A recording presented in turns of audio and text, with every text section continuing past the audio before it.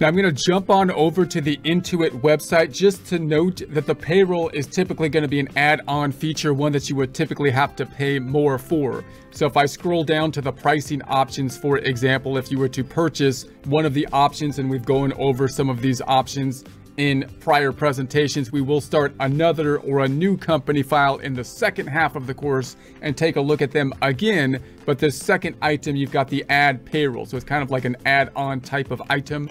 If you scroll all the way to the bottom of the web page, then you can search for the payroll under the products. And this bottom component is typically been there for some time, even as their website has changed. And if we can go into the payroll here, then you can look at the pricing options up top, which can give you some idea of some package items on the pricing.